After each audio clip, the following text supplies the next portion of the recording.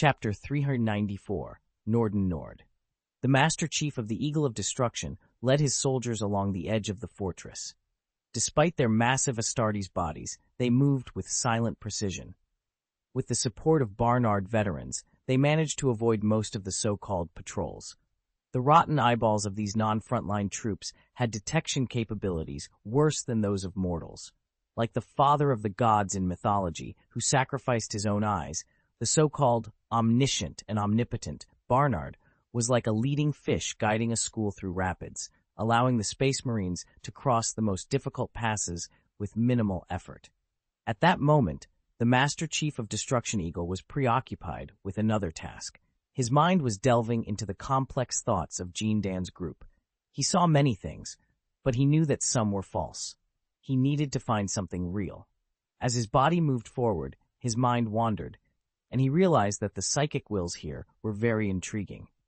Jean Dan, an alien race, had a technique to materialize memories as psychic energy. Such techniques had been used to destroy the human mind, but without the aid of special technological creations, this psychic energy was no more powerful than that of ordinary psychers. Among the chaotic and complex knowledge, he found a recurring memory that seemed insignificant. It wasn't about fighting skills, vehicle operation, tactical planning, or enemy analysis. Instead, it was the memory of a family of 4 living in a narrow room, eating simple artificial food with dilapidated furniture and tableware, and surviving in the dark interior of the hive. These memories spread like a malignant virus. For Jean Dan, such a virus was useless, but they all carried it subconsciously. The Master Chief quickly understood that the source of these memories was the medium he had speculated about. He initially thought this medium might be a special individual similar to a warrior bug, but reality revealed that it was just an ordinary person with latent psychic talents. Perhaps it was his brain, maybe his soul? The Master Chief was unsure how to save this individual from Jean Dan, but he followed the psychic network and quickly found the gathering center.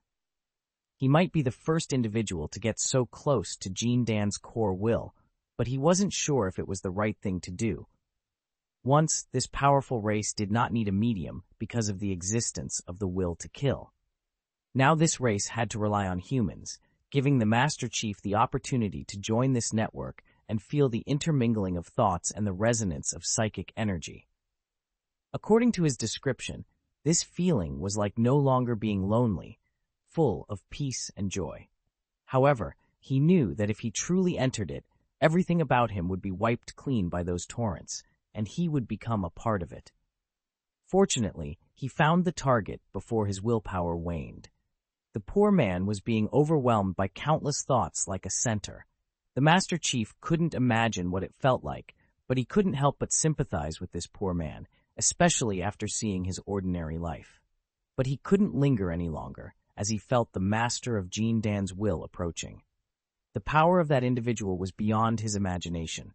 He quickly exited the connection, looked at the brothers who had entered the fortress, and said, "It's at 6 o'clock, not far away, and I've learned how to cut off the connections between those things. If we encounter enemies we can't bypass, we'll kill them directly." His psychic talent was terrifying, surpassing human reliance. At the same time, he had found a way to approach the target silently. Barnard said uncertainly, "Your rune magic is very strange.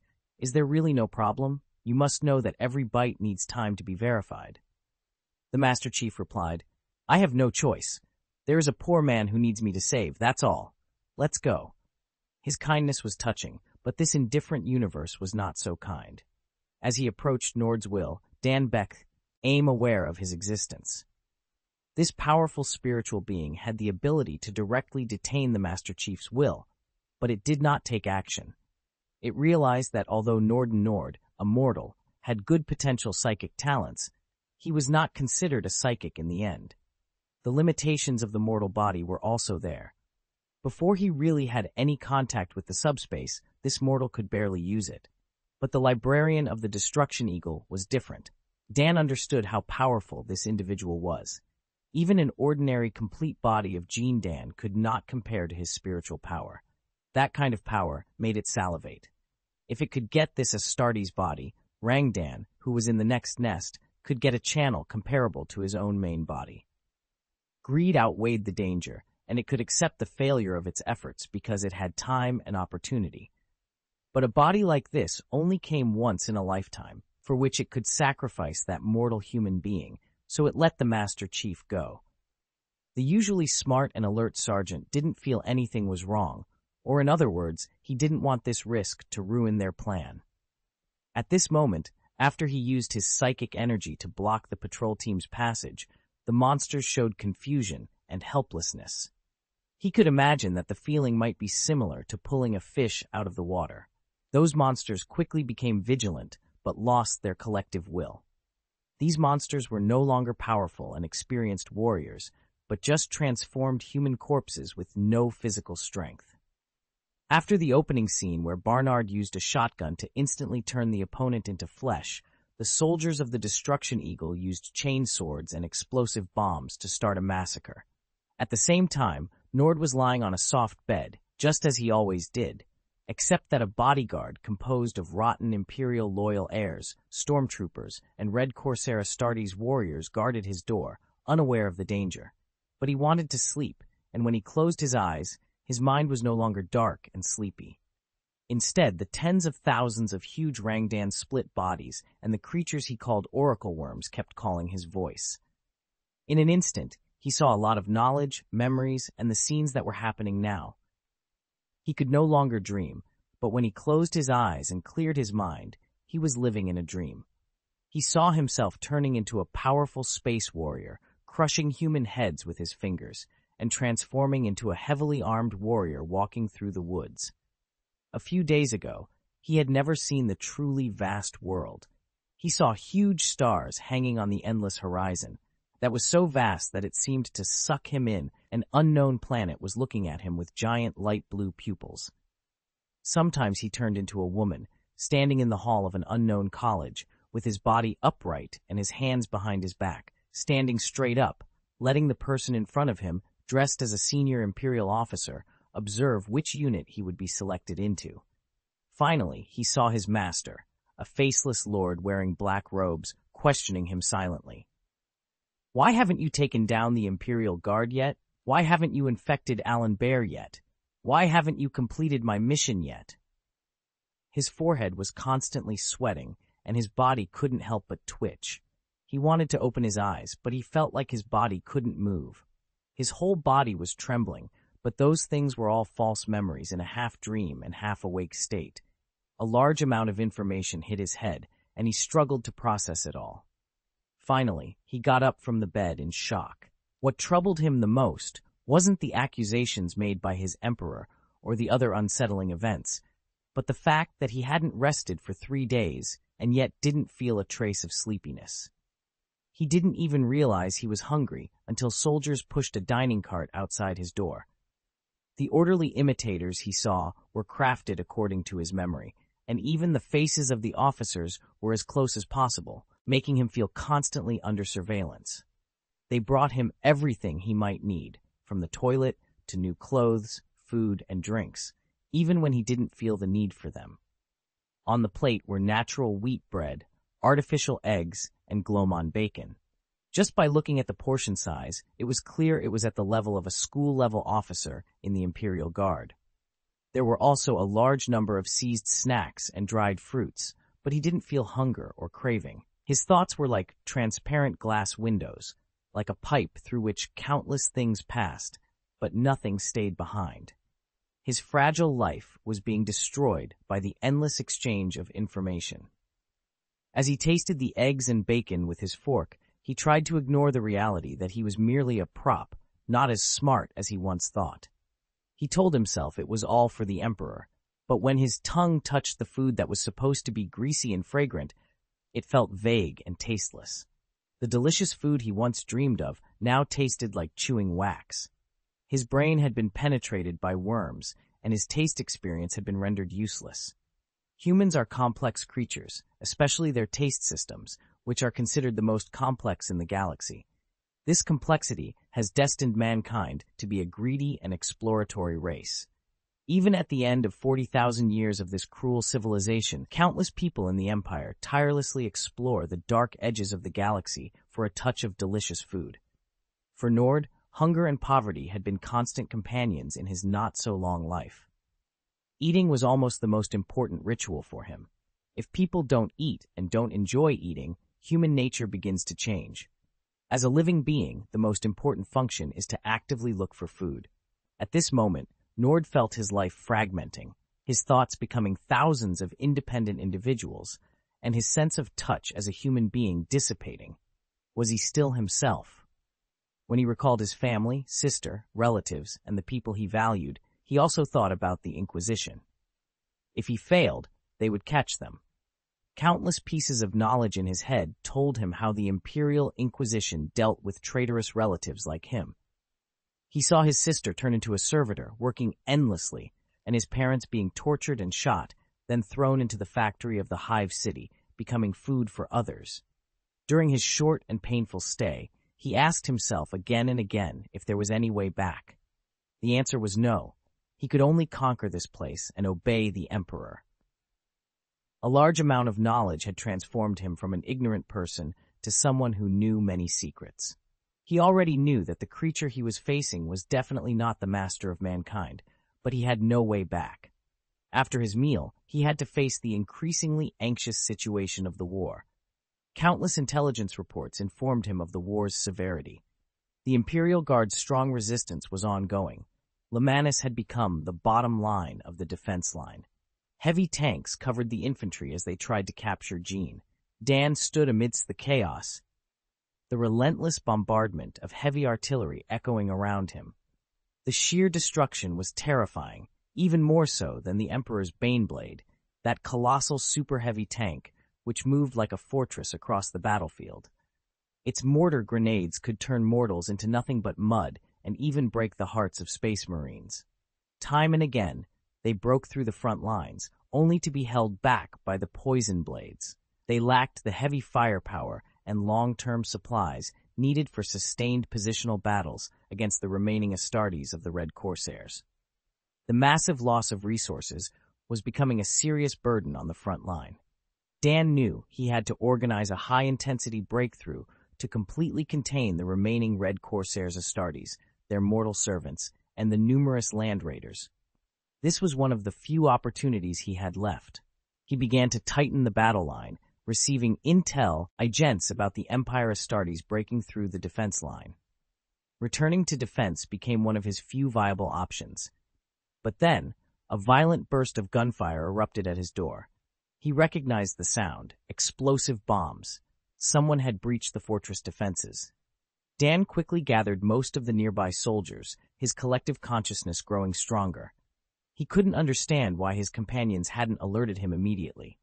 Then he heard the howling of wolves, a sound that sent chills down his spine. He had never encountered a wild beast before, despite his vast knowledge.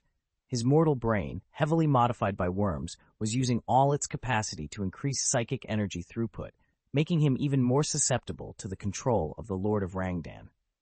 This was his most vulnerable moment.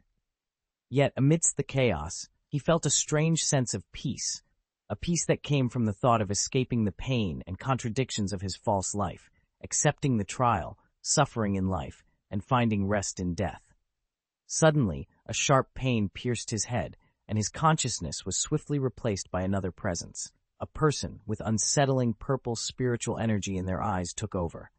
Like a puppet, Dan's body moved under this new control. With a strange smile, he awaited his next prey, a psychic Astarte. Chapter 395, The Death of the Eagle. The corridor was shrouded in darkness, a deliberate choice by Jean Dan, who saw no need for light.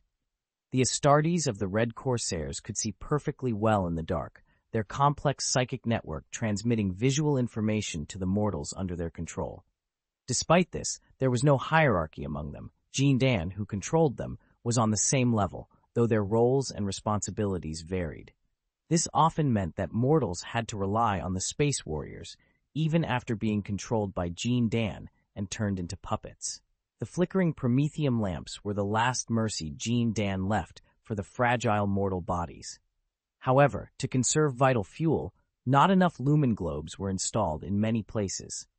This lack of light provided the Eagle of Destruction with a crucial opportunity. The Master Chief of the Eagle of Destruction suddenly reached out from a corner, grabbing an enemy's throat and using a tactical dagger to kill the Red Corsair Astartes leading the patrol. Decapitating the Astartes plunged the corridor into darkness for Jean Dan's forces. Without the Astartes, the mortals faced only explosive bombs and death. Dozens of rapid Kraken bombs flew by, leaving the metal corridor littered with broken flesh. Using the spiritual Fenrir wolf, they gathered the various pieces of meat and threw them into an open space. The worms crawling inside the flesh were the reason the mortals could still move. After being cut off by the Master Chief, they fell into irreversible chaos, forgetting to escape and squirming like primitive animals. Their intelligence was a false construct, a result of their spiritual connection. Barnard's power armor stepped hard, causing a collision and explosion of liquid and flesh in the narrow space. The false intelligence turned into a ball of dead flesh. Despite Jean Dan's terrible puncture and fire resistance, they were useless against crushing. As they advanced, most of the warriors were optimistic, except for Barnard, who whispered, "The hunting went too well, boy. This is not a good omen. Only when hunting in the cold wind and difficulty will the prey obtained be a gift from Russ, especially when we are pulsating with such an ancient and huge beast." His words made sense, but the Master Chief was already focused. He could feel the surging spiritual energy deep in the corridor ahead. Without hesitation, he reached out and touched the heavy iron door. The next moment, he was repelled by strong spiritual energy, and his falcon sword buzzed and trembled. The iron door flew off its hinges, twisted and curved like feathers and iron, killing several battle brothers. The Master Chief slipped through the gap in the door like a cat, his long sword cutting a path. He saw a figure swelling abnormally, surrounded by strange spiritual energy, resembling a demon or Jean Dan. The Master Chief was already disgusted by the alien's evil actions, but now he couldn't describe his emotions. Amidst the twisted flesh and the sound of mortal souls pleading, he slashed with his long sword. Jean Dan stood there, a psychic shield glowing with faint blue light, absorbing most of the attack. Barnard yelled, "What kind of monster is this? It stinks more than the sea dragon, is more powerful than the rune priest, and is more twisted than the devil." He raised his shotgun and fired. The sea dragon's teeth, like sharp swords, pierced the monster's heart but didn't explode. Strong spiritual energy bound the projectile, and then he threw it towards the Space Marines like a grenade. Many brothers, including Barnard, hurriedly prostrated themselves. In the next second, countless small pressures dissipated. If this narrow place were suddenly pressurized, the armor of the brothers who followed them would burst instantly. Only Barnard, a veteran who knew how to dodge the fangs, could rely on his skills and use special breathing techniques to mitigate the attack. In any case, the Master Chief was ordering the soldiers to retreat through internal communication. This enemy was more powerful than he had imagined. This was not a beast at the end of the war, but a more crazed and twisted existence. The Space Marines began to retreat from the fortress in an orderly manner, forming a defensive line to help the Master Chief guard against subsequent alien attacks. Despite the outcome, only the old wolf Barnard and the Master Chief of Destruction remained, confronting this demon. An evil wind blew past the monster, and the rough air carried an inexplicable stench. Just by looking at it, the willpower of mortals could be torn apart. The powerful force of the supreme heaven inspired both fear and worship. However, its opponents were not mortals, but the powerful Astartes. A slash, faster than any mortal could achieve, came towards it again. This time, the sword's edge burned with fierce flames, capable of tearing apart all impurities. The flames came from a silver and ruthless sun, an ancient and powerful entity, a unique god of mankind. When their spiritual energies collided, the flames showed destructive power beyond expectations, instantly tearing apart the spiritual energy that Dan was proud of. The blade passed by, and its shoulder fell away.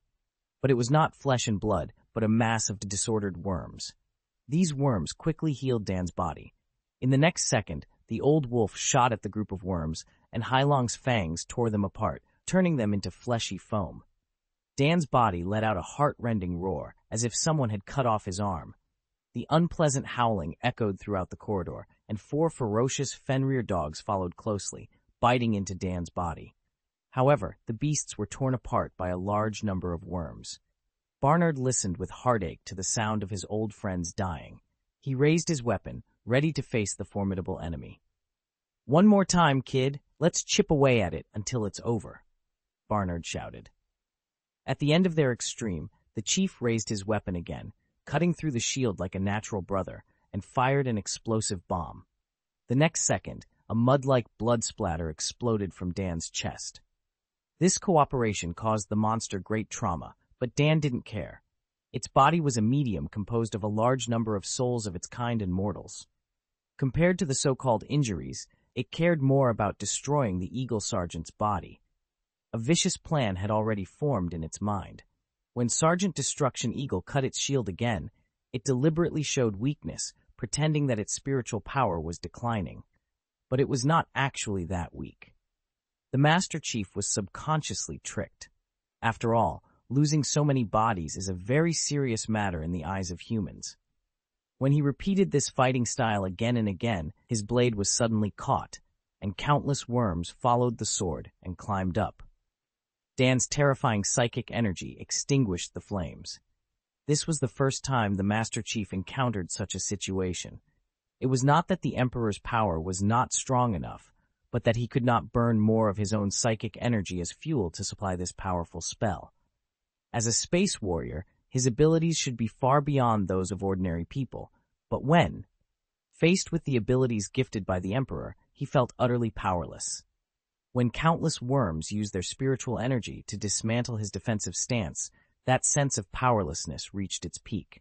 He was going to die. Yet, he hated being controlled by aliens more than he feared dying in battle. But he had no choice. He saw his armor being drilled by worms, his body rotting, and himself becoming an enemy of the Empire. The powerful psychic prophecy caused these fragments to flash in his mind, making him sick and causing him to collapse. There was no doubt that he had become the very thing he least wanted to be. How many minutes could he retain his will before those worms penetrated his skin and rotted his black armor? This period of time was as terrifying as torture. Suddenly, his consciousness heard shouting, like a wolf's howl. The next says, "Econd," a bomb penetrated Jean Dan's heart. The strong explosion and high pressure shocked the sergeant. When the commander pushed him away, his breastplate shattered into pieces, and his helmet was in tatters, revealing the black carapace on his chest and the sergeant's handsome face. This incident also angered Jean Dan. The worm saw its dream shattered and couldn't help but look at the culprit who destroyed everything. The wolves that killed them thousands of years ago were still destroying its plans. This grudge had existed since the Emperor was still alive and continued intermittently to this day. Jean Dan used his spiritual energy to grab the old wolf's throat. At this moment, he felt his life force slipping away and his will bending. The veteran's spine curved. The force that could kill Space Marines bent him. The immense power turned Barnard into an L shape, and blood flowed from his empty eyes. The sergeant of the Destruction Eagle watched all this, although Barnard only had a smile of relief on his face.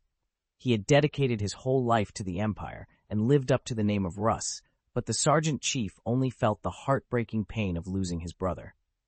The next moment, the Falcon's sword burned like never before.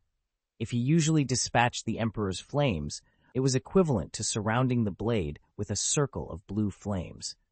At this moment, his sword had completely turned into a blazing fire, as if it was burning with exaggerated scarlet flaming horns. The entire corridor burned so brightly that Jean Dan couldn't help but feel fear. It didn't even have time to consume Barnard's body before it was penetrated by the sharp blade of the Master Chief. At this moment, this man was no longer an Astartes. To be precise, he had lost his mind due to injury and anger. The name of the individual who represented him could not be verified, but at this moment, the Master Chief's face was extremely calm and indifferent, reminiscent of towering sculptures that dominate cities large and small across the Empire. Jean Dan asked in great fear, "Who are you?" The Master Chief responded coldly, "You shouldn't live here, heretic." His pupils turned into a strange blue and silver intersecting light, and at the same time, flames engulfed Dan's body. In the endless flames, this monster that could withstand tens of thousands of degrees of heat turned into dust and ashes. The Master Chief collapsed to the ground. At this moment, only death remained in the entire corridor. Endless death. The endless waves on the battlefield began to collapse. Their attacks became chaotic, and many began to stand in a daze. The bombings of the Imperial Guard and the assaults of soldiers quickly recaptured many positions. In less than half a day, the fortress was once again recaptured. When the Imperial Guard completely cleared out the aliens, the Red Pirates also retreated early. In any case, the Imperial Guard achieved a comprehensive victory in this war, with the invaluable help of the Space Wolves. Alan Bear received unsettling news after the war. The Master Chief of the Destruction Eagle now resembled an old man, with white and gray hair and constant wrinkles. He could only continue living in a stagnant state. The chief physician and the apothecary of the Doom Eagle were helpless, and the only diagnosis came from a Space Wolf rune priest. Those who bear the light of the Silver Sun need to burn themselves as fuel. Meanwhile, in the lower nest, the powerful Dan returned to its body, feeling extremely weak. The Emperor's flames had burned away much of it, and its connection with the will of extermination in the Supreme Heaven had become vague. Such injuries were more terrible than any physical attack, as Dan, a psychic creature cluster, relied on its willpower to exist in the network of connections in the Supreme Heaven, rather than a powerful body or many compatriots. This was why the Empire had once completely eradicated this group of monsters. The behemoth trembled in its palace, covering its head. A burning flame grew strong, air and stronger within it. This was not its own power, but that of a unique and terrifying ancient god. Unable to accept these existences, the behemoth reached a critical point. Its entire body ignited and turned into a ball of silver flames, dissipating from this world. On the Red Pirate flagship approaching Port, the old wizard lord awoke from meditation. He felt his connection with the worm had been severed. The plan of the Lord of Change had been thwarted. Though disappointed, he knew Spaceport was very close. He needed time and opportunity. Huron was a stubborn and unyielding obstacle, which frustrated him. But he had to admit that in the current situation, Huron was the last trump card of the Lord of Change. The plan to tear the Empire apart was about to begin. If control of the Great Whirlpool area could not be seized, the Empire would gain precious time. He realized that if this attack failed, the Empire would have another 1,000 years to continue its existence. The Supreme Heaven's plan to invade the real universe and the war to destroy Cadia would have to be postponed. This was intolerable to him. He looked at the information in front of him and read it silently. The last wall is the Astra Militarum? The Imperial Guard? His dry fingers waved casually over the text, then suddenly stopped. He focused on a name and read it aloud. Alan Bear? Chapter 396, The Last Enemy. The decisive battle with Huron Bordelot's detection matrix was buzzing. For hours, it had been sending vague warnings to the loyalists of the Empire. This ancient Sheen's spirit was more sensitive and powerful than its counterparts. However, the comrades who could understand its warnings, such as the former captain and the commander of the Imperial Guard, were no longer with her. At the same time, Alan Bear and other warriors who had tirelessly expanded the Empire's territory, like the Scotty 4th Regiment or the Eagles of Destruction, were still suffering. The Master Chief was not dead, but he was no longer capable of fighting. For a space warrior, this was akin to death. Some suggested placing him into the coffin of the dreadnought Mecha so he could continue to serve the Empire. However, the pain of such a fate was beyond normal endurance, so they decided to wait for the Master Chief to wake up before making any decisions. A pessimistic gloom hung over the officers of the entire fortress, and the deep void platform became bleak. Meanwhile, the Scotty 4th Regiment needed to guard and control the remnants of the Red Pirates. The Imperial Guard could not escape, and the Red Pirates' king seized this opportunity, launching a long-planned assault with elite combat power and a heavy flagship. Tens of millions of kilometers away, the Red Pirates' warships had gathered. They were eager for the war to begin, to save their brothers, and to settle their scores with the Scotty people. The Centurion and the heavy Astartes landing group composed of raiders, were preparing to descend and rescue their brothers. At the same time, Huron was ready to awaken and settle past grudges with his mortal enemy, Alan Bear. The Ghost of Destruction was traveling alone through the void. This clever and bold Lord of Destruction decided to use a highly maneuverable battle barge to directly destroy the super-heavy volcanic cannon that the Astra Militarum was so proud of. He was not a fool. The gods were aiding him, and a strange warp storm slowly covered the area. Weird things were happening in the Hive City. Women gave birth to inhuman beast children, minced meat grew out of the pipes in the nest, and twisted beasts began to mutate. A gust of subspace wind blew through this metal world. The thick, fine gold could resist the most terrible bombardment, but it could not withstand the power from the highest heaven. The abnormal fluctuations made the psychers start to chatter. At the same time, the Red Pirates' fleet was approaching. A large number of molten torpedoes and light spears were bombarding Engulf port with large-scale firepower. Although they could not paralyze the void shield of the planetary fortress, they created a good fire cover effect and made naked-eye detection unreliable. Divination detection, such as the Aureole, was destroyed by subspace fluctuations, showing abnormal garbled codes. The volcano cannon was a weapon that required high accuracy, especially in void battles with a target distance of 10,000 kilometers. The Red Pirates now knew the Empire's tactics very well. Such an action forced the Empire into another battleship battle. Alan Bear looked at the sudden frontline report with a frozen expression. He had thought the war was about to end and was entering a rest stage. The sudden change disrupted everything. In the command room of Engulf port, what he had mastered was no longer in his grasp. He asked the former captain, the current owner of Engulf spaceport, and the last generation of the Feng family, a crucial question. "If you fire the volcano cannon, how accurate is it?" the captain replied. "Less than 20%. "Fire," Alan Bear commanded without hesitation. He would try even if the chance was only 1%. The dark ghost of destruction in the void was like a phantom. The gods were protecting it, making the Imperial Guard's efforts seem futile. The artillery fire continued, but it was unable to hit its target. A position around it blocked the artillery fire. When the volcano non-shot came, intense heat grazed its periphery and instantly overloaded its void shield. For the Red Pirates, this might have been a blessing in disguise. The heat only turned a very small part of the hull's exterior into molten iron, which then scattered into the void. However, the intense heat quickly raised the temperature of the metal, instantly cooking the mortals inside. They lost thousands of people, but it was not fatal. The Ghost of Destruction continued to move forward, bearing a long red wound on its right side. The volcano cannon was reloaded and fired again. The gunner was considered the best and most professional in the entire star region, supported by dozens of mechanical sages and hundreds of Ministry of Internal Affairs employees who helped calculate the interference in subspace. Despite their efforts, the shot still deviated under the optical blur of the observation scope. At this moment, a large amount of resources equivalent to several battleships were expended. Rare synthetic elements were used to quickly dissipate heat. Another shot was fired, but there was not enough time. Several pitch-black Hellclaw landing pods ejected from the launch port on the outside of the barge and struck 2 places on the fortress's exterior.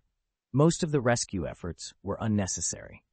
The resolute Lord of the Red Pirates used a long-planned tactic to tear apart Engili's heavy defenses and sharpest spears.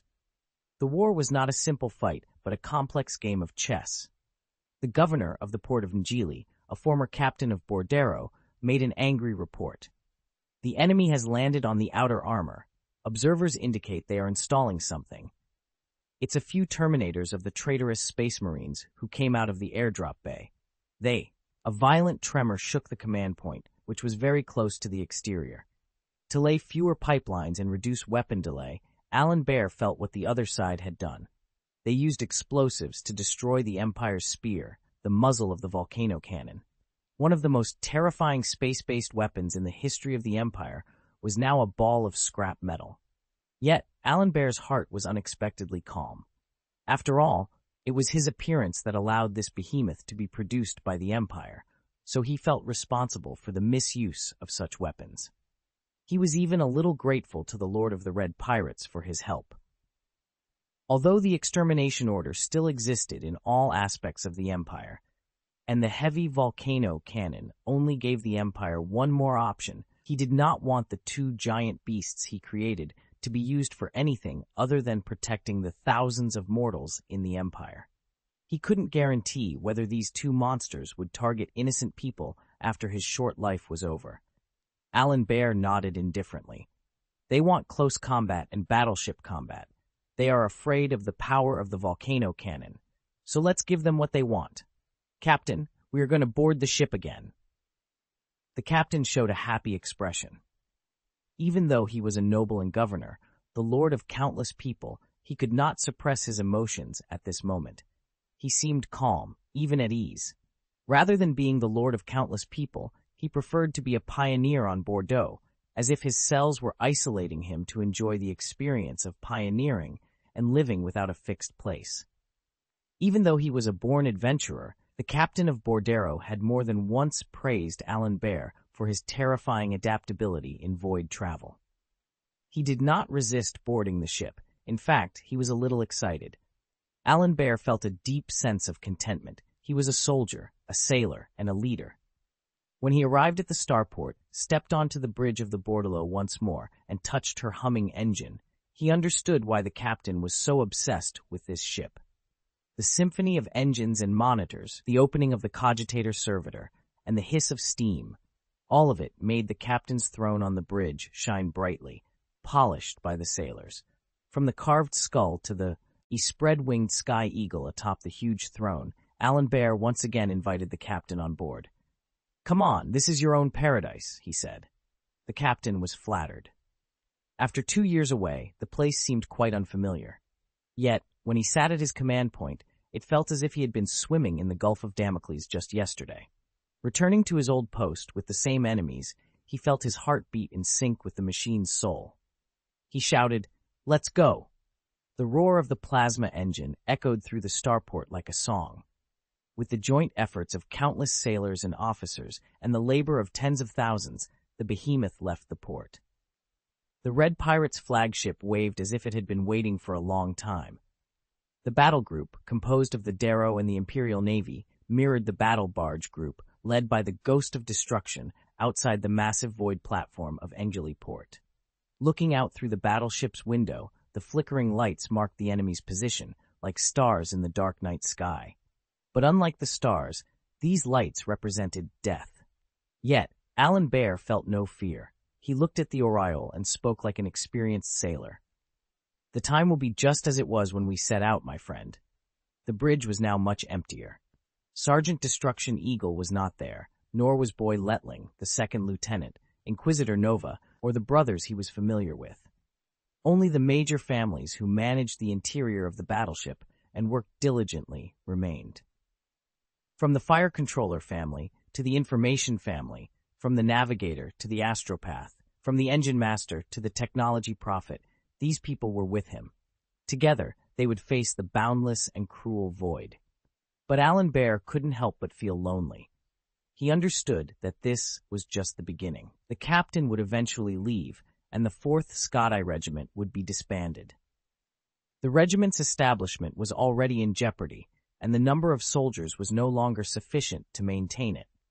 Even so, it was hard to imagine that this Imperial Infantry Regiment had been fighting for more than 10 years. He was used to being alone. He knew that the Letling boys would go to various parts of the galaxy to look for ingredients. He knew that the Catachan sergeant would take all the red scarves and Catachan swords in the Catachan regiment to search for the world of death, his second home planet, Catachan, where he would once again complete his test as a warrior and return the spirit of the dead Lieutenant Colonel Catachan to his homeland. The Destruction Eagle would be stationed, but the Master Chief would probably die. Inquisitor Nova would have to travel to various parts of the galaxy to fulfill his responsibilities, an indescribable amount of responsibilities. The second lieutenant would become a general and continue to work hard for the Empire. The chief of staff would have to travel across the galaxy until he stopped to worship on Terra. Everyone had their own dreams, but they were delayed by this cruel world. Although it was difficult to realize their dreams, Alan Bear would fight for the brothers he knew without hesitation. He looked at the familiar, densely packed red dots on the aureole, and it was hard to imagine that his end and starting point were against the same enemy. In this era, those heretics angered and annoyed him time and time again, and they had not stopped. Alan Bear felt a wave of relief wash over him. The task ahead was daunting, but he knew that defeating Huron would bring a precious and valuable piece to this corner of the universe, at least for the span of a mortal lifetime. As he listened to the soldiers on the communication channel, their voices filled with complaints about the monsters emerging from the lower decks due to subspace fluctuations, he also heard the engine crew working tirelessly to activate the heart of the battleship. In this vast universe, within the sprawling empire, and among the countless mortals, Alan was profoundly grateful that he was not one of them. If he were a mere mortal, the cost of survival for this star would be immeasurably higher. He activated his communicator. Officers, crew, and sailors of Bordero, I am Alan Bear, Lord Commander of Skadi, former Sun Lord, Warlord of the Imperial Guard, Honorary Admiral of the Imperial Navy, Lord of the Fortress World of Skadi, Pangaea Commander of the Subsector, Commander-in-Chief of Pangaea, Senior Official of the Ministry of Munitions, and the man who forged the alliance between the stars. The entire channel fell silent, the only sound being the echo of Alan's voice. He continued, You are the thousands who have brought continuous life to the Empire. You are the core of my success. Now we face the final battle. If we can kill the black-hearted king and the traitor Huron, the Empire will have peace for thousands of years. If we fail, the next destruction will be upon us, he said with unwavering resolve. Cadia, those traitors will form an alliance with the Chaos Warmaster, and relying on the Ark of Omen and the power gained from recuperating in the Maelstrom, will attack the strongest fortress of the human empire. If we fail, the Eye of Terror in Cadia may suffer irreversible damage. If we succeed, the human empire can survive the next millennium safely. Now, fire your torches at the enemy, for the sake of the Imperium, for the sake of the Emperor. Alan's voice rang out with finality. This is the end of the Skadis, and this is the end of the Bordero. The battleship erupted into a flurry of activity, the jumbled voices of the crew converging into a unified chant.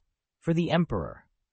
Tens of thousands of artillery pieces fired at the distant light spots with incredible speed. The Empire's powerful battleships clashed with the core flagship of the Red Pirates, the void shields shimmering, macro cannons blazing, and light spears piercing through the darkness, converging into a distant and terrifying star. In this dark 41st millennium, no amount of propaganda could truly appease the people. The world was as bleak as they said, filled with silence and unending nightmares. If there was one truth that could describe this world, it was a simple, numbing reality.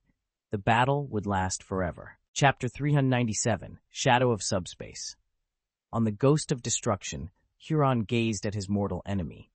He was much stronger than those weaklings, but mortals could withstand the full blows of the Red Pirates time and time again. Besides the attackers' disadvantage in defense, the Red Pirates were unable to go out in full force. Huron needed to be wary of the enemies of chaos and be prepared to deal with pirates who might betray him at any time. There were also the incessant evil whispers muttering tempting proposals in his ears. Even though this was his flagship, it felt like a needle piercing his heart. Huron looked at the various glowing cannons on the battle line and twirled his pet's chin with interest.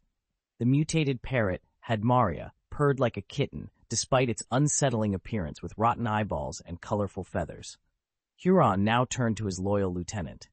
Has the Centurion team breached the fortress? The adjutant nodded.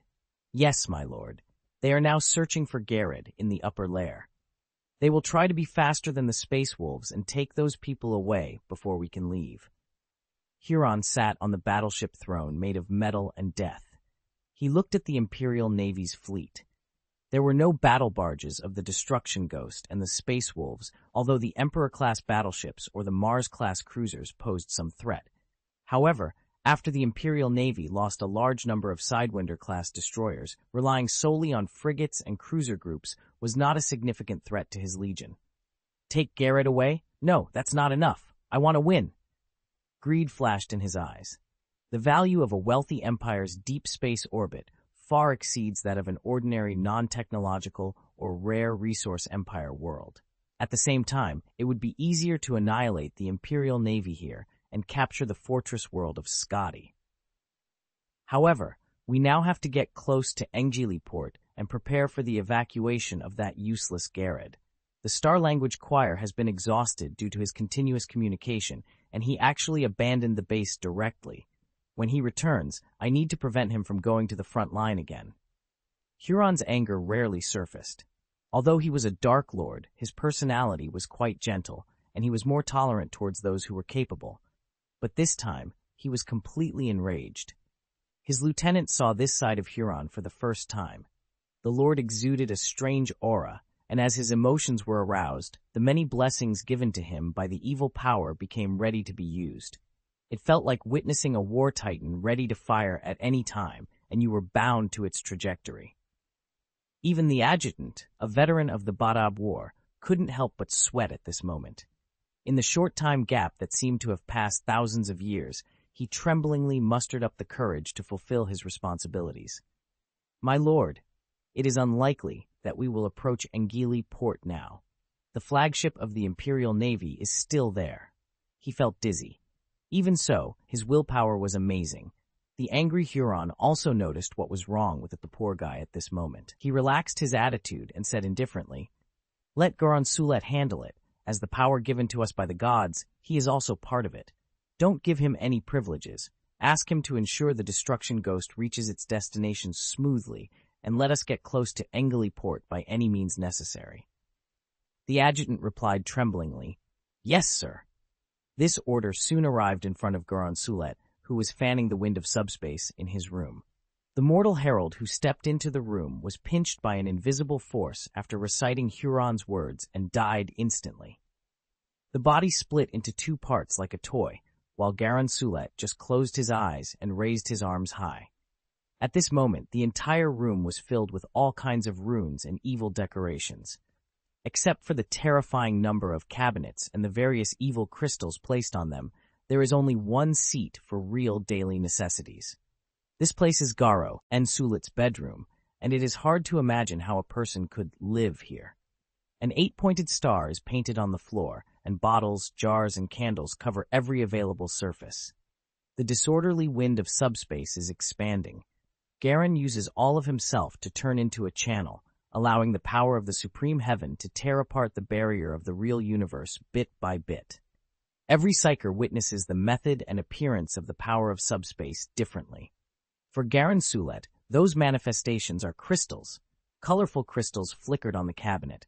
There was no obvious source of power input or lighting, but at this moment, those crystals began to flicker in an orderly manner, like some weird script. It was as if the crystals had become huge living entities, which was terrifying. Goron Sulet looked at those rays of light, those distorted rays of light reflected in his old pupils, and he said with a smile, "Yes, yes, I will punish those mortals who steal your sculptures, and I will also complete Huron's great achievements. But you also need to give me more. My meager spiritual power is far from enough to affect so many battleships." After he finished speaking, the light of the crystals began to flicker faster. Goron Sulet's expression suddenly turned grim, and he curled up on the ground, crying out, "No, no, too much. I was wrong. I am not worthy of your great power." His body began to twist continuously, and the pale white gelatinous skin that was the signature of the Chaos Egg emerged. He kept begging for mercy, and at the same time, his spiritual energy and willpower crazily resisted the terrifying power from the subspace. This lasted for 5 minutes. When he finally got up weakly, he had obtained what he wanted, but the price was that his body was severely mutated, looking like a pale and terrifying alien. He regretted his recklessness and then covered his skin with special powder to make himself look normal. However, his dark, pupilless eyes made him look like a real monster. He muttered, "At least I can interfere with them." He waved his staff, and a wind of magic that was so beautiful It was almost physical, blew through the entire area. For Psychers, this feeling was extremely uncomfortable. Even the astropath and navigator of the Red Pirates saw countless visions and heard whispers, while their servants were torn apart by their furious magic. Under today's hurricane, even the least talented mortals showed a trace of spiritual talent. Some people found that their bodies were burning, some could start to hear the voices of others, and some could suddenly change their muscles. But the price was that they couldn't control those sudden abilities. What followed was not strength, but a large number of spontaneous combustion incidents of the human body, severe muscle trauma, or being directly shocked by a large number of sounds and turning into madmen. Even some people who had no psychic talent were implicated to death. However, on Huron's ship, mainly composed of space marines, under their coercive control, the riots came and went quickly. On the contrary, in the Imperial Navy, which is dominated by mortals, such riots occurred in various cargo terminals, lower decks, and even on the command bridge. It was an absolute nightmare. Even if the Bordero had a solid machine soul and the best sailors, it would be difficult to avoid this. When the Purple Hurricane came over, Alan Bayer was sensitive and felt uncomfortable for the first time. Then, a warning from the Psyker came through the communicator, suddenly shouted by the navigator who was connected to the ship's sensors at all times. "Purple, purple everywhere, oh my God! Don't come here, Emperor," replied the ship's steward. "Captain, the sound array system of the navigation sanctuary is offline. No one answered, the line is normal. The machine spirit is likely functioning normally, but the engine prophet reported abnormal fluctuations. They are conducting an emergency appeasement ritual," Alan Bayer inquired. "How are the astropaths?" The steward rep lied. "The choir is currently stable, but they have warned us of strange sounds pulsating in the warp. Should we retreat and leave this area?" The captain retorted. "Absolutely not. We must prevent the Red Pirates from entering Engeli Port at all costs. Notify the fire control teams to open fire with full strength and destroy the Red Pirates' flagship before the system completely collapses." His emotions twisted like a whirlpool. Alan Bayer realized the impossibility of his order. Increasing the pressure on the fire control teams would only cause the area to collapse faster. He cursed under his breath. "I have taken control of the Bordero in the name of the Commander-in-Chief of the Pangaea subsector. Captain, your order just now is leading us into the abyss." Alan Bayer's voice was like the ethereal holy word of the Emperor, which stunned the captain. He then regained his composure, reflecting on his impulsive decision. How could a Moon-class ship quickly destroy a barge with shields comparable to those of a battleship? He looked regretfully at the rudder in front of him and said, as if repenting, "Oh, Bordero, I have betrayed your trust in me. Even the damn warp magic shouldn't have made me do this." "Alan Bayer, my lord, thank you." Alan Bayer's face remained stern, though he was also disturbed. In front of him were the shadows of his brothers, leaving one by one. Those phantom sounds seemed real. If he hadn't known he was on the battleship, he might have believed it. Now he saw his friends leaving after the war, and he heard a gentle voice saying that as long as they followed its plan, they could live better lives and have more adventures. Alan Bayer's explorer spirit was ignited. In his imagination, he saw many prosperous and complex uninhabited planets being developed by him and his friends. During his adventures, he discovered special creatures, rubbed shoulders with the behemoths of the universe, fought to the death with alien pirates, and earned countless riches and honors. But now, he asked the sound array system to connect his voice so that the communicator could broadcast his words throughout the ship. He shouted sonorously and forcefully, "All officers and sailors of the Bordero, the power of the highest heaven has invaded us. But do not be afraid. We need to understand that witchcraft is not an external force, but an internal one. As long as we are strong-willed enough, I, Alan Bayer, the Lord of Scotty, can lead you to victory, just like before." His voice was broadcast, and the major families inside the turbulent ship paused. They understood who the owner of the voice was and what those words meant. An imperial saint used his name to redeem them. Now, a man whose whole body was twitching shouted, "The Emperor has not abandoned us." His blazing flames, which could not be extinguished even if the air was cut off before, began to weaken, and people who were shouting about their nightmares also came to life. Alan Bayer succeeded, and the Bordero became one of the few battleships in the fleet that maintained strong combat effectiveness. It orbited the fortress of Engilf and firmly broadcast Alan Bayer's voice. At this point, several approaching warships had their combat strength restored and became more stable. The voice of the Emperor's favored dispelled the spell. This was not because Alan Bayer was special, but because all the sailors fighting at this moment were serious. The Emperor's spokesperson was Alan Bayer, and they were willing to do anything for this man. The powerful sector lord sacrificed everything, including believing what he said, that he could resist the influence of the warp. Faith can only exert so much power. In a short period of time, many people's skin began to turn white, and some began to grow tiny horns. In the corners, the battleship's machinery began to grow flesh and blood, and the machine souls twisted from time to time. Error messages sounded, the meditator array was barely operating, and the priests and sages were constantly spreading spices and reciting prayers. Even so, it was like trying to bail water from a sinking ship with a bucket. The battleship reluctantly moved forward, and the shells still kept the heretic ships, led by the destruction ghost, from getting too close.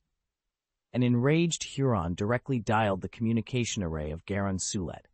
Normally, this communication array was just a decoration to express their equality, but now it was truly connected. Huron demanded angrily, "Where is your witchcraft and magic power? Why do they still attack? If the gods you believe in and you have so many abilities, I have to wonder if you are more suitable to stay in the void."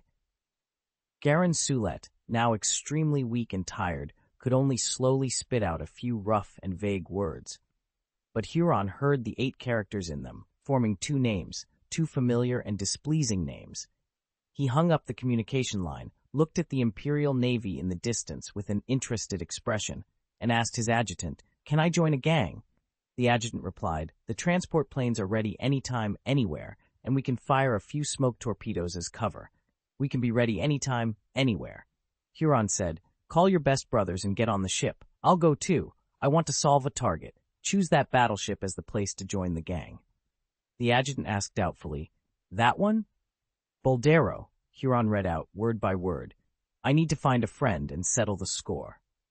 Chapter 398, In the Void, Eternal Loneliness. On the bridge of the Bordero ship, intermittent warnings came from the navigator who had barely regained his senses. He saw a red comet burning and approaching. Shortly after, the fire control team warned that the enemy had launched a transport ship along with several plasma torpedoes. Alan Bayer listened to the navigator's advice, and a prophecy flashed through his mind. He always felt that such things were vain, but that night he had a sleepless conversation with a psyker lady. The ambiguous words in the tarot cards were now being realized one by one. He saw the burning planet and stepped over Scotty, which had become scorched earth. The prophecy was only half fulfilled. He believed he could break those curse-like words, but his brothers were usually there, and now, his shoulder was suddenly pressed, and his frown and gloomy face always attracted his brother's attention. Although the artificial skin was now sutured, Sergeant Catachan was still not as flexible as before. He didn't care about the unnatural wrinkles that appeared or the muscular texture that looked like it was inflating. He spoke bluntly. "Boss, are you feeling uncomfortable?" Alan Bayer replied. I won't, and I can't show it. I am now the core of the ship, the center of the Union, the chain that connects everyone." The Master Chief retorted, "That's why you can't do this. If the fire ignites from you, the entire fleet and the entire 600,000 people will die.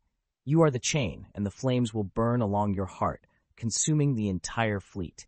And you, my friend, my brother, I am always here to serve the Master of Scotty with my catachans." Alan Bayer asked again, "But when the smoke of the war subsides, you need to return to the planet Catachan. To fulfill the promise of letting the Lieutenant Colonel return home in glory, so will everyone else. By then, I will have nothing but rights." He was worried. He was not a child, but he relied on the help of his brothers along the way. He was just a mortal. Although powerful, he could not defeat time and loneliness. The Master Chief knelt down on one knee and looked at his commander loyally. "No matter what, I am still serving. I can't be sure about others, but I am here. When the trip is over, I will return to Scotty, no matter how violent the hurricane in the subspace is, no matter whether the time is 10 years or 100 years. Even if you have gone to the tomb, I will come back. Alan Bayer sighed. The void is vast, and loneliness is eternal. But I still thank you for your comfort, my brother. From when we were crawling together in the trenches to now sitting in the center of the fleet, our relationship has not changed, and neither has the Chief of Staff, nor you. He sighed at his comrade. Among his few comrades, Katakin may have a closer relationship with him than the Chief of Staff. Because he is a soldier recognized by the Lieutenant Colonel, and because Master Chief Katachan is a real brother who has served alongside him to this day. They have faced countless monsters, nightmares, demons, filth, and aliens. As long as he is here, as long as he still fights for Alan Bayer's safety as a personal guard, he will be invincible. At this moment, the warlord looked into the endless emptiness of the void. In the darkness, there were flickering lights. Those were enemies, enemies of the Empire, his nightmare, the beginning and the end of everything. He needed to win. He shouted in a reassuring voice, just like usual. Close defense artillery team, fire control team, all brothers who can fire, shoot now. Intercept the transport aircraft outside our armor, and let those who seek death perish in the endless cold of the void. I pray to the Emperor, we want our soldiers to fire without missing a beat. Explosive bombs, plasma, and all the firepower of the Moon-class ship formed a gorgeous barrage. The enemy's torpedo was instantly destroyed. The next second, a smoke screen exploded, obstructing the line of sight, and the targeting instrument T disappeared. Despite this, the intensive artillery fire continued, destroying several heavy transport aircraft. Huron stood in front of the observation window of the transport aircraft without any fear. Even as flashing plasma passed by his face, the warrior did not blink. He was certain that he was the chosen one. He could hear the promises made by the gods to him. He also knew that his life would not end before the Empire was exhausted.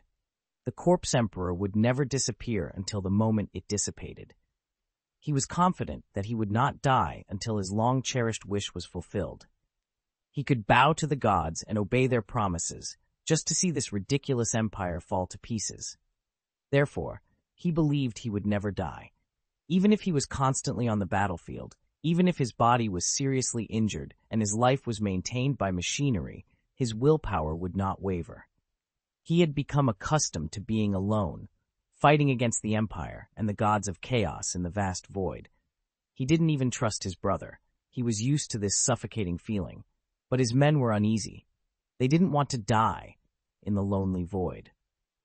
Watching the gunfire graze the hull of the transport plane, even the most experienced couldn't help but want to turn to avoid the dense, ballistic trajectories.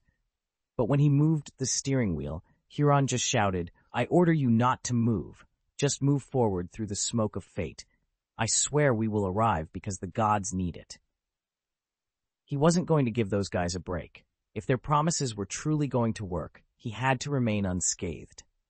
And just as his words and thoughts dictated, the projectiles seemed to deliberately avoid him.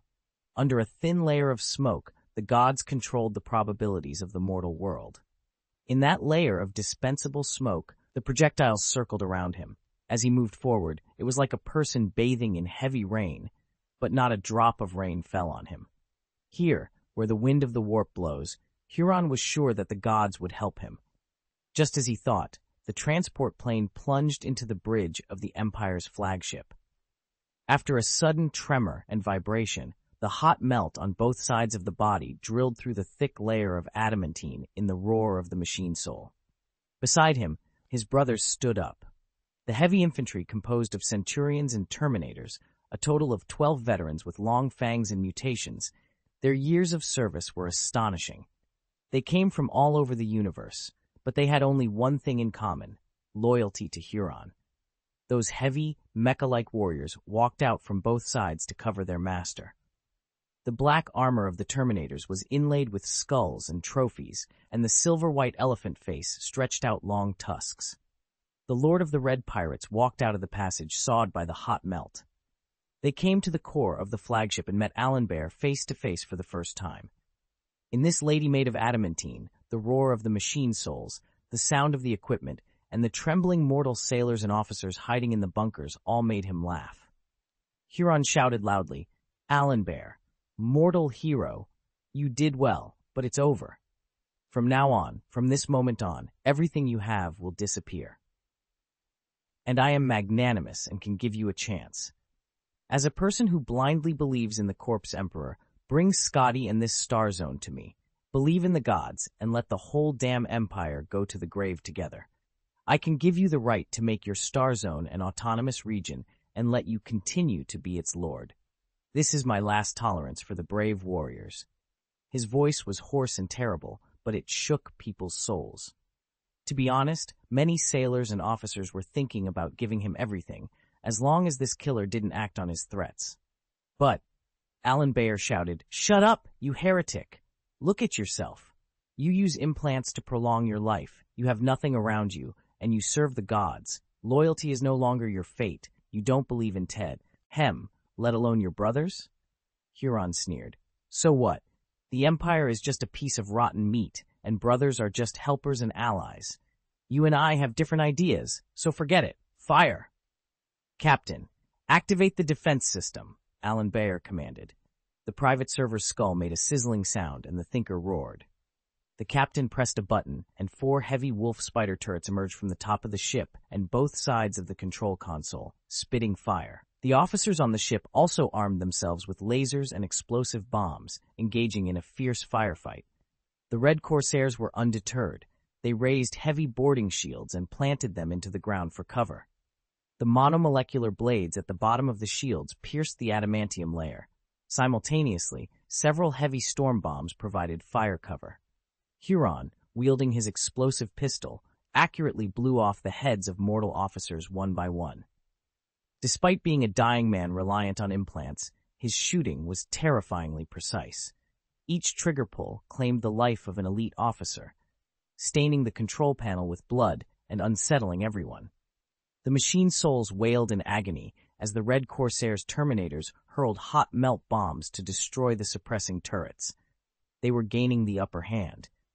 Even as a large number of catechans and stormtroopers, guards of the Supreme Commander of the Empire, stormed the bridge with heat ray guns and hell guns, their firepower was insufficient against the heavy Centurion armor. In such confined quarters, the super-heavy armor had a significant advantage over the fragile mortals, though they were not invincible. Alan Bayer raised his pistol and fired a gravity bullet, hitting the center of the enemy formation. The Space Marines, equipped with magnetic boots, were unaffected by the gravity shift, but it was enough to disrupt their aim. In the next moment, several catechons sacrificed themselves, raising hot melt weapons and exchanging their lives for the deaths of the Centurions and Terminators. The sizzling sound and flashing light dissipated, leaving 4 heavy Terminators melted. These veterans, who had fought on the front lines for 1,000 years, were exchanged for the flesh and blood of mortals. Their souls would find solace before the Emperor, and their deeds would be sung on Terra. Huron advanced, pinning a catechan with a power claw, crushing his head and tossing the body aside, knocking over 2 more. He raised his explosive bomb and cleared the remaining forest warriors. He praised them bluntly. "I knew their bravery and strength in Gondva 6. Now they have only grown stronger. Such warriors earn my praise. If their level was insufficient, the warriors killed by them would be humiliated." But he was also furious. His guards had been killed. He ordered his soldiers to switch to power claws and charge. The Terminators displayed agility far beyond their size. Meanwhile, the Thinker array on the transport ship had already positioned the coordinates, and the rare and powerful transmission inside their armor was ready. In the next instant, the metal giants turned into flashing lights, reappearing next to the catechons and stormtroopers behind the bunkers. They tore the warriors into tiny, invisible molecules with their vibrating red claws. The most sensitive veteran among the mortals managed to deploy a hot melt bomb before dying, using his life to exact one final revenge on the minions of chaos. The bridge was a scene of chaos and carnage. The scene was now in ruins, with smoking turrets and minced meat everywhere. The consoles were littered with corpses, loyalists, invaders, catachans, stormtroopers, chaos traders. The last 6 surviving Terminator veterans raised their weapons and surrounded the remaining officers. This beheading strike had been extremely successful. Huron walked to the console and raised the communicator. He looked at the grill. As long as he controlled this place, the Empire would collapse. Many aliens and heretics had longed for this moment, but for Huron, the chosen one, it was not enough. He turned to Alan Baer and spoke. "Come on, mortal. King versus king. I know this is unfair, but it is the fairest option for you now. If you can defeat me, although the possibility is less than 1 in 1,000, my warriors will teleport me away because their core mission is to protect me. In other words, you just have to bring me to the brink of death, and this attack will disappear. If you do it, use your weapons, use your will against my power, then you will." Alan Baer thought subconsciously. Victory. Huron smiled. "Yes, using the most primitive, great, and barbaric actions is my honor to you, a mortal who has resisted me several times. Rather than being killed by my brother, you would rather die with the grace of the Lord of the Red Pirates, wouldn't you? Come on, step onto the bridge, and I'll give you death." Alan Baer stood up. He believed in this man, not because of anything else, but because this was Huron, because he was Luft Huron, the Lord of Badab. But he was pressed down by thick arms. There were still those who refused the proposal.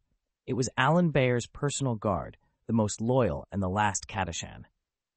The Master Chief looked at Huron, then at his superior, and raised his explosive blunderbuss at the Red Pirate King.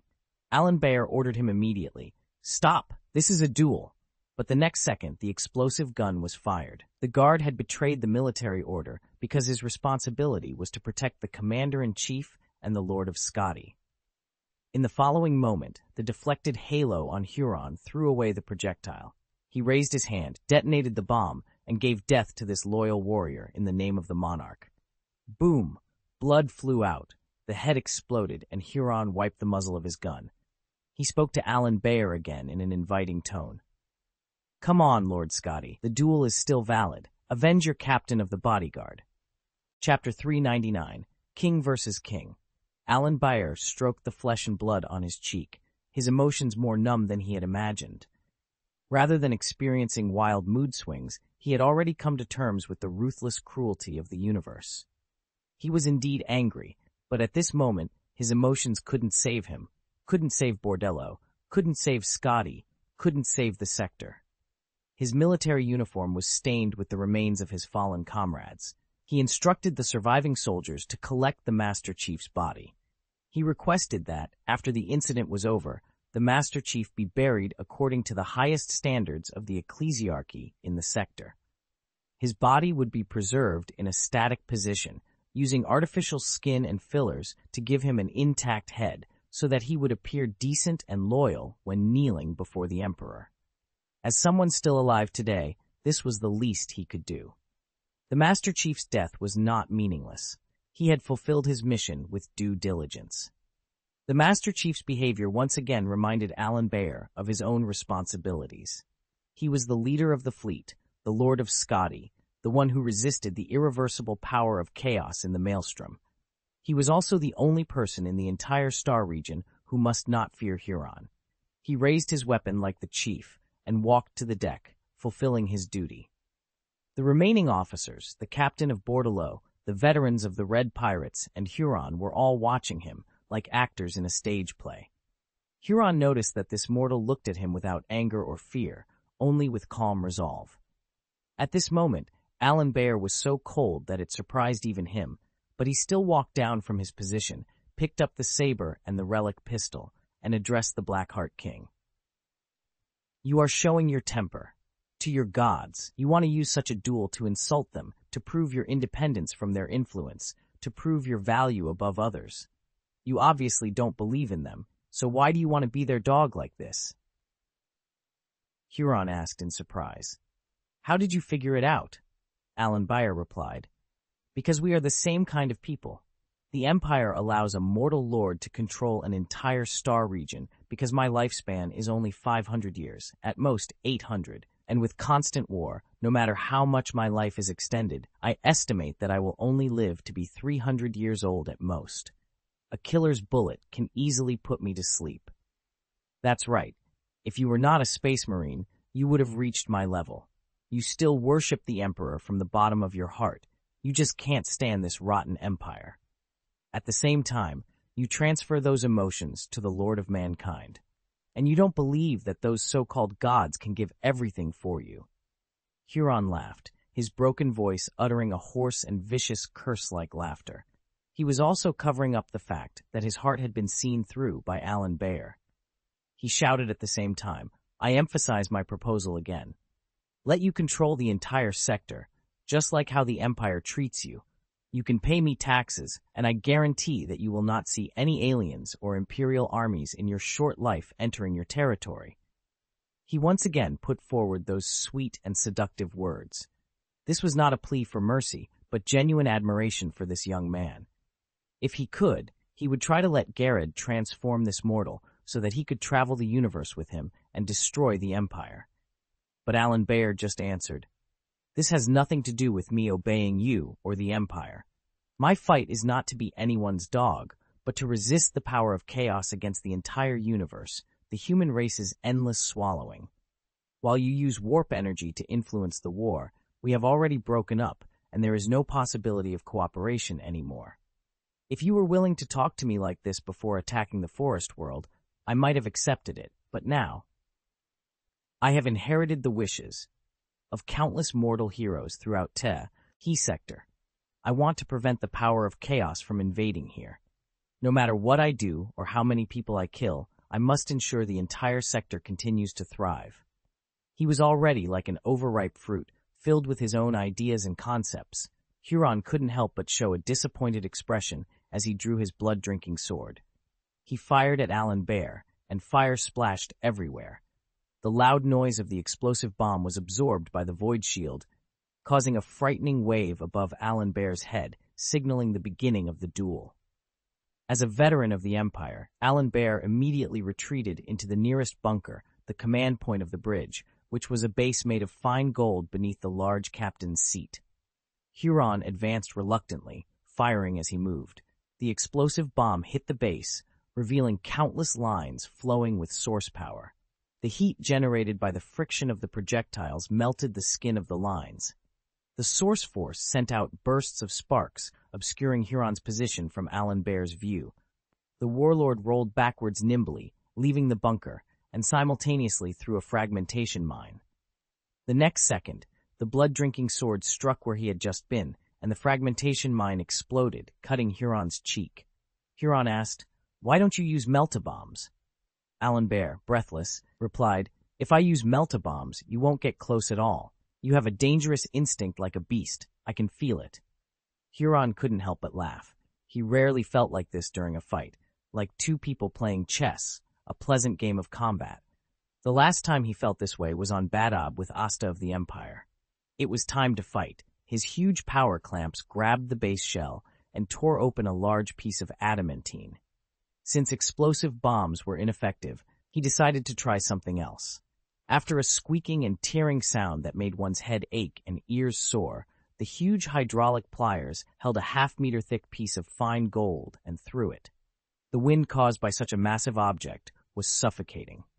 Alan Bayer raised his gun, used the melt mode to explode a piece, and got through. Bright red molten gold flowed on the outside of his carapace, and his characteristic red cloak began to burn due to the high temperature.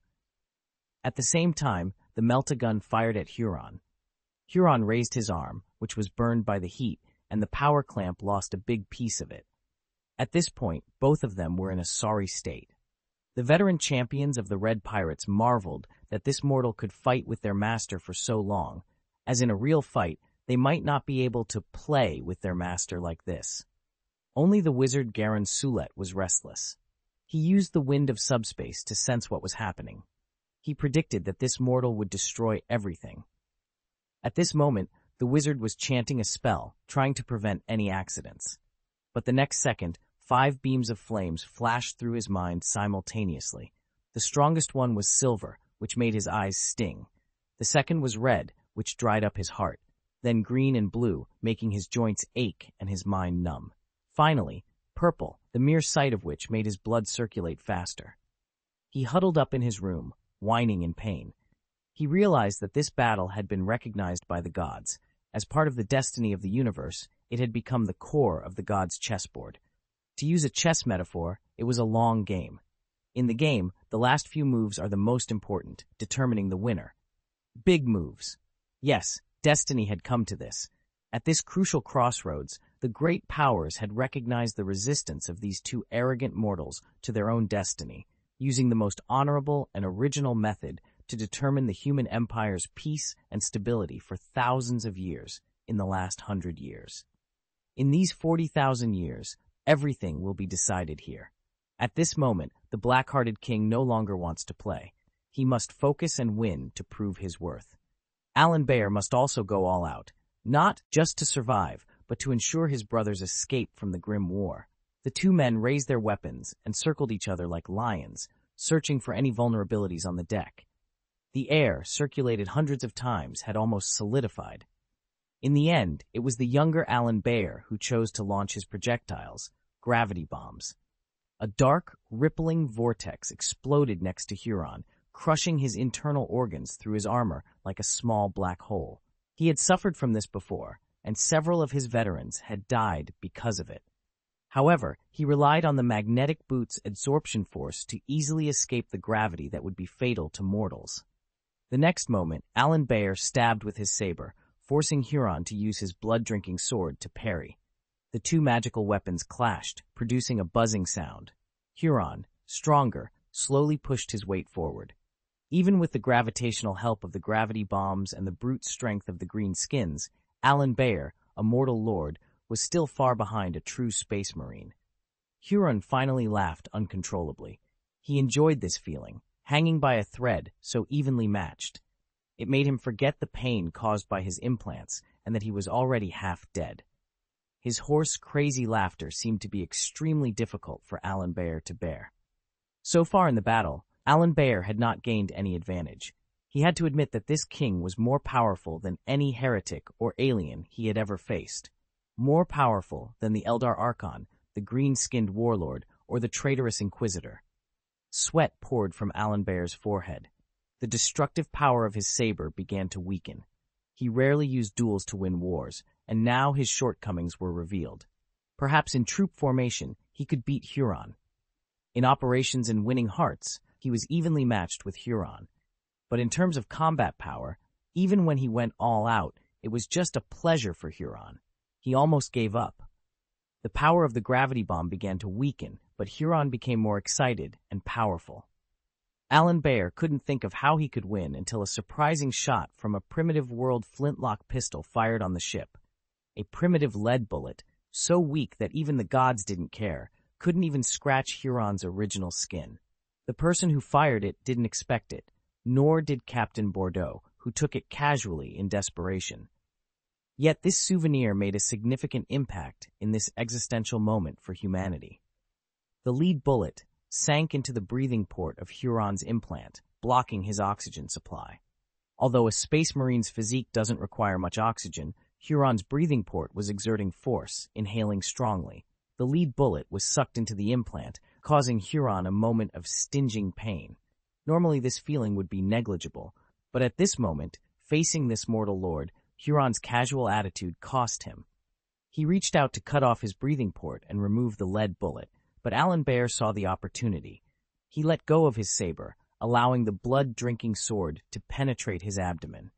At the same time, he took out the relic pistol and used its maximum melta-power to strike the horrific wounds Huron had sustained during the Battle of Badab. In an instant, a lose-lose situation emerged. Alan Bayer stood there, with his internal organs spilling out of his abdomen. The bright red blood-drinking sword penetrated his body and was pulled out by Huron at the same time. Huron's uniform turned red as a secondary wound caused his implants to melt into hot molten lava. He roared in agony, his life support equipment failing. Under normal circumstances, he would have died within half a minute.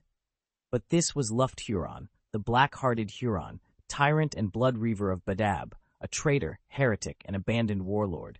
He was stubborn and refused to die. In his delirium, he saw a wall made of countless blades. His will seemed to pass through it, relishing the sensation of being cut into pieces. In the real world, veteran Red Pirates quickly embraced him and began to set coordinates. The next second, Huron collapsed onto the floor of the teleportation room aboard the Ghost of Destruction. He was weak, frantically sucking air into his lungs, feeling as if he might suffocate. His armor was overloaded from traveling through the warp. It is generally believed that only those wearing Terminator armor can be effectively teleported and survive, but Huron could travel deeper into the subspace. He knew he would not die, which is why he dared to propose a duel. Meanwhile, Garrett, who had been rescued, was being treated by a skilled apothecary working to stabilize his master's wounds. Despite their efforts, the command system of the Red Pirates collapsed, and their aggressive battleships began to retreat, announcing yet another victory for Alan Bear. But now, Alan Bear stood in a pool of blood, his willpower waning. He saw the silver sun shining on him, cold and devoid of warmth. He asked the towering presence if he could return, feeling as though he had not completed his mission. The Lord of Mankind remained silent, always unpredictable. Alan Bear had always thought he was the closest to the Emperor, but he was wrong. Except for Malkador, the wise man never showed his vulnerability to anyone again. In the real world, Alan Bear was carried into a quiescent position by the guards. Governor Pan Lan, the biological sage, had just completed resuscitation surgery on the 3 surviving heroic crew members. He arrived in a hurry, his mechanical legs almost on fire. There were no Skitarii around him, who should have been protecting him. He had come in a shuttle, which had already taken up a lot of time. He looked at the mortal hero who had been completely penetrated. The mechanized display glowed red and kept flashing. He raised his third hand and said emotionlessly, "There is no more chance. The internal organs are destroyed on a large scale. The efficiency of the heart is less than 2%. The area of brain death is controllable. Calculation complete. The probability of success is 0.5%. The operation begins and I will do my best." Chapter 400. In the Name of Skadi. Time has become the most precious commodity in this world. Within 3 days, a large amount of materials were imported, ranging from the most revolting alien healing potions to the most expensive resurrection medicines. Only tens of thousands of bottles remain in the galaxy today. These came from ancient times, developed by human civilization as biological life-extending agents. Dozens of mechanical priests worked tirelessly, day and night, to maintain the life of the master who ruled the entire sector, even as their eye indicators began to malfunction. The Red Pirates have retreated. They managed to save their pharmacist, but they will likely remain inactive for a long time. During Huron's severe injury, Onius Pry, a former member of the Red Scorpion chapter, led a rebellion against a large number of Astartes' brothers. He formed a new rebel Astartes force in the Maelstrom, further diminishing the remaining Red Corsair forces. Huron's wounds may take a long time to heal, but they have already identified a new target, a rich technological world. In a few hundred years, the Red Pirates may rise again. The outlook for Alan Bear's surgery is grim. A large amount of subspace energy has embedded itself in his chest, a problem even the advanced technology of the Gene Sage cannot resolve. Although Huron did not use armor-piercing and penetrating weapons, he chose the more insidious blood-drinking sword. For a mortal, such a curse would be fatal countless times over. Alan Bear's physique is extraordinary, and his willpower is strong. Moreover, his soul is not a common human soul, but one from the ancient Terra era, close to soulless. This low subspace projection even has a certain ability to dampen subspace fluctuations, helping him alleviate the pain. Meanwhile, Panlan's founding governor has been relentless. Facing the benefactor who once saved his world, he uses his cold fingers and highly replaceable body to employ various implants, resurrection potions, and even some embryos derived from Zerg cells to rebuild the man's body. Like a mother restuffing a torn ragdoll, he takes on the responsibility of using machinery and surgery to reconstruct and regenerate a person. Outside his studio stands Scotty's captain, Tadashi Academy, the chief of staff, the Rattling Ratman, Inquisitor Nova of the Inquisition, Governor John, the captain of the Bordeaux, and everyone else connected to him.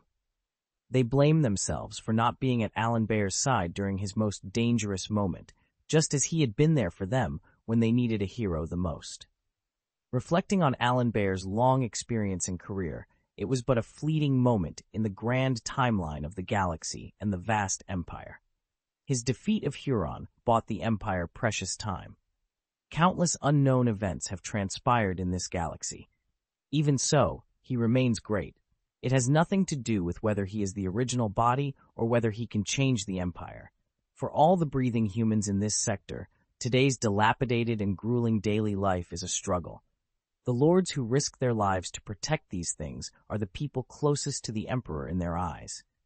In Angiliport, the nobles who received news of the victory began to organize civilians to pray for this great man. Millions of people in the entire roaming port ceased working and transporting. In the massive Anglican church, the square next to the church, or even in the blocks near the square, they prayed for this lord's recovery, kneeling before the Emperor and the Aquila. Passing transport ships, fleets of the Imperial Navy, and members of the Metal Void ships also set up shrines in their own metal worlds. They smeared their skin with a fragrance mixed with ship engine oil and asked their metal deities for Alan Bear's recovery. Mother, the great ship engine, the soul can pray for this gentleman. Exactly 5 days later, the operation was completed. Alan Bear, who was sealed in a stasis pod, could still only maintain the lowest vital signs. The sage proposed to send M back to Scotty. In any case, even if he died, he could not be left as a lonely soul in the void. Surprisingly, it was not Alan Bear's comrades who were most devastated by this news. The most unexpected reaction came from the beautiful Inquisitor Nova, whose emotional turmoil exceeded that of the other Imperial Astra Militarum brothers, who showed sadness. For them, the Master Chief had left, and the heroic brothers of Destruction Eagle were also unconscious. The war had taken away many things, and they had long been prepared for such losses. But for Nova, this lady, she only had Alan Bear, and she also loved Alan Bear. Compared to the unfamiliar Imperial Guards, Imperial Navy, and Voidport, she only loved this lord's office. There was a so-called souvenir, so before she left this sector due to responsibility, she decided to follow Alan Bear back to his hometown, Scotty. Bordero set sail again, taking his master with him through the void. When they saw the planet and the star again, it had been 2 years. They passed by Launder and walked through the Void Fortress. After half a month of returning to Scotty, the subspace navigation was unexpectedly smooth, as if the Emperor was also escorting them. Amidst a burst of subspace fluctuations and purple ripples caused by Geller's stance, Bordero, this lady, tore apart reality. The curtain of the universe came to Scotty, which was as beautiful as ice gems. This planet is not very beautiful. It was once beautiful, but now it is cold. However, for the Scotty people, this is their only home planet. On the day of their return, Alan Bear was placed on the Lemanis tank. On the road, in the eyes of all the residents of this world, he walked towards his fortress. Among them was an extraordinarily tall giant who was bringing a young lady with him, who looked at his frozen face in the crowd. Some people knelt on the ground and prayed to Alan Bear. Some cried loudly, saying that there would never be such a governor again. And more people were confused about how Scotty should spend the long time in this dark galaxy. Next, the second lieutenant assumed the responsibility of planetary governor. He and his wife became veritable military aristocrats. There was no problem with the safety of the fortress world Scotty, but the strategy once proposed by Alan Bear, which united several neighboring star sectors, could not be executed by this young man due to his lack of ability or reputation. He was anxious because of this, and the vast resources in the entire sector once again fell into stagnation.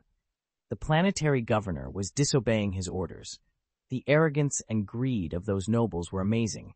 Even in the face of the warriors who had just saved them, they showed stinginess. Maybe they were just like Ling. According to the tribe's evaluation of human beings are always short-sighted, stupid, and unable to find their own path. During this period, Judge Nova completed the packaging of Alan Bear's biography and sent it to the tribunal she belonged to. She also used this excuse to stay in this world as much as possible. She must have her own memories of this hero.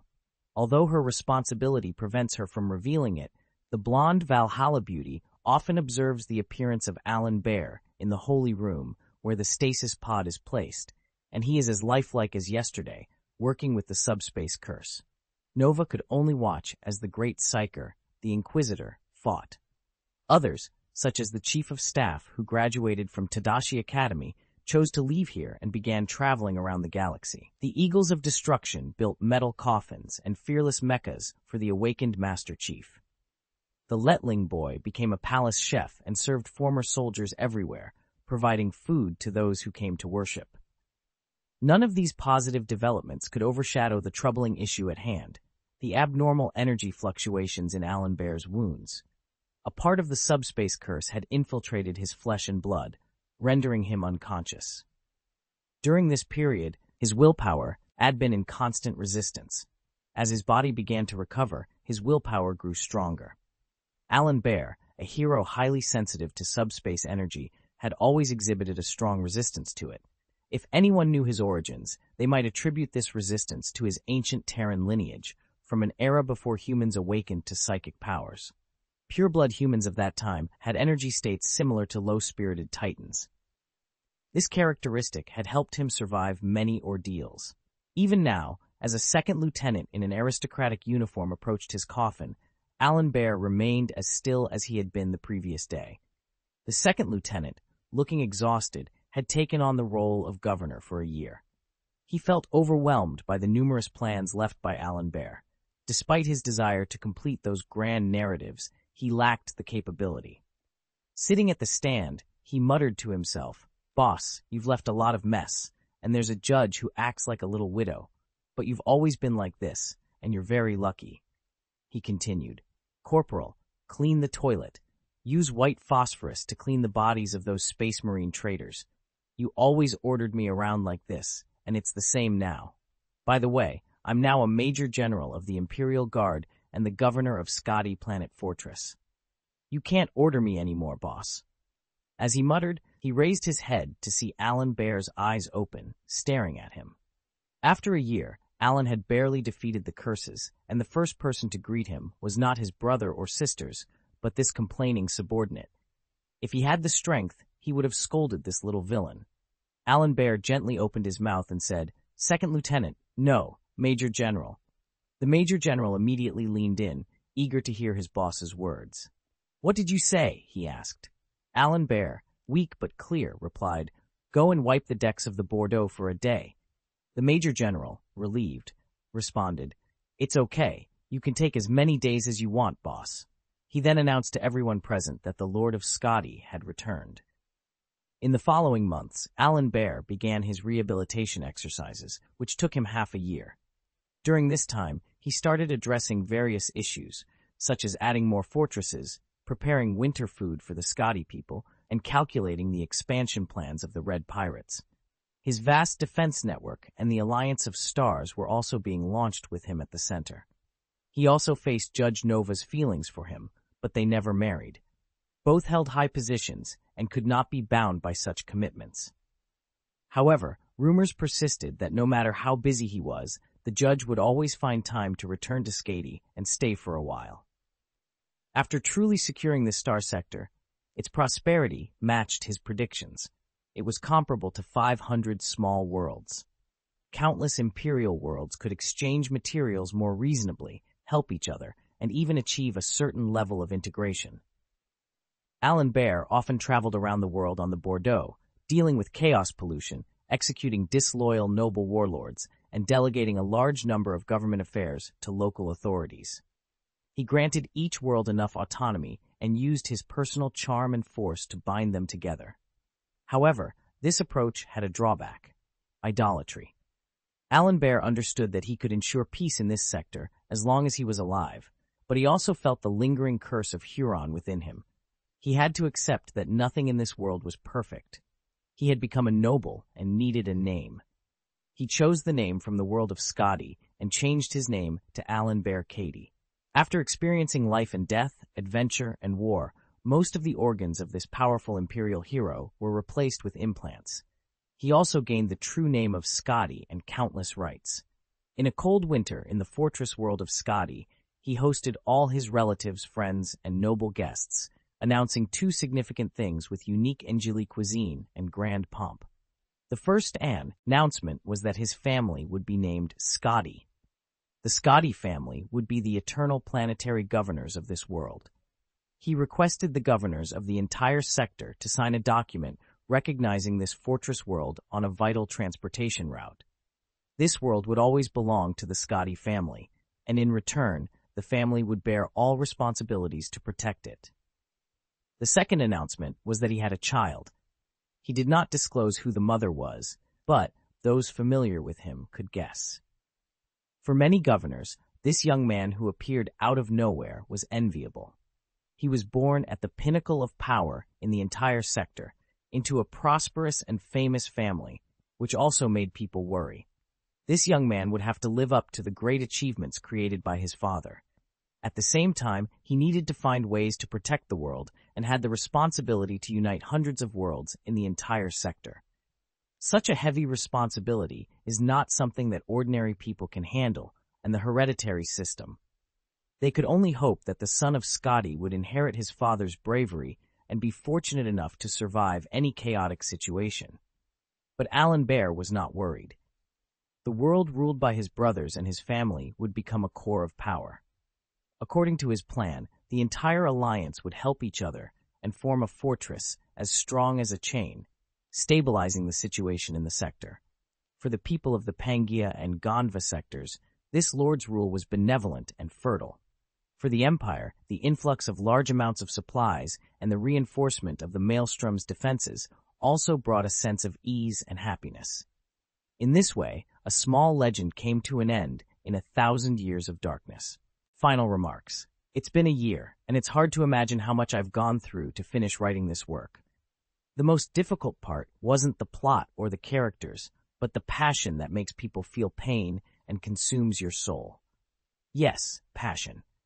When you do something you love countless times, the relationship can become as crushing as newlyweds turning into an old couple. There were many times when I had no inspiration and still needed to write. I admit that I struggled with the mentality, plot, and characters. There is a lot of naivety and stupidity in it, but it is nothing compared to the dissipation of enthusiasm. I actually thought that I should end it after retaking Skadi, but I personally felt that doing so would not be complete. As for the death of the characters in my stories, I actually try to avoid it most of the time. But in this cruel world, for a man with pure faith and will like a warrior, I can't persuade him to stop. This is not within my control. Regarding the new book, I will try to start it as soon as possible. Although no one may read it, my idea is to write a story similar to Rogue Trader, discarding the war narrative in the plot and replacing those endless stories with adventure and Cthulhu-style warp pollution. War might still be inevitable, though. I think the protagonist may be Alan Bear's child. In my imagination, the protagonist has a blood factor similar to what rogue traders value most. Otherwise, why could Alan Bear initiate Skadi's research on the rebels for so long? A fortress that he hasn't completely mastered yet? He is actually a descendant of a noble who existed in the 30K era. Although his bloodline is thin now, he still found the key to open the fortress, a necklace, near Skadi, his family's home planet. In general, I will try to use a more mature narrative style to create a new adventure for the new story. The protagonist will plunge into the depths of the maelstrom to regain the former honor of his family, in a dark place where even the Emperor's light cannot shine. He will travel through the chaotic vortex of the warp, with the Bordeaux remaining his flagship. Summary: Cthulhu style, adventure, Warhammer flavor, rogue trader, family blood, alien slaves, and more slaves. Follow-up update. The new book has been released, Warhammer Free Captain, for the Emperor and Eldar slaves. Preface. The editor expressed some concerns about the internal investment. To be honest, the writing in this book is a bit more hardcore than usual. In general, I had to beg him to sign off on it. Sci. Book title: Warhammer Free Captains. Synopsis. It is the 41st millennium of mankind, and for over 100 centuries, the Emperor has sat motionless on Earth's golden throne, the ordained master of all mankind by the will of the gods and the infinite armies. He is the ruler of millions of conquered worlds. A remnant of a bygone era, he has been struggling in the invisible energy since the age of dark technology. 1,000 souls are sacrificed every day to sustain the corrupt monarch of this empire, ensuring he never truly dies. However, even in such a decaying empire, there is still a need for explorers who can traverse the stars. When the Lord of Mankind still walked the earth, the trade licenses issued by him created ancient and vast merchant dynasties, opening up countless new worlds. Now, in this dark age of the 41st millennium, the powerful descendants of those pioneers use their own adventures to stir up new bloody storms within the empire. Will they become new legends and shape the future, or will they be toyed with by the gods of the warp and ruined by evil laughter? In this era, there is no room for hesitation.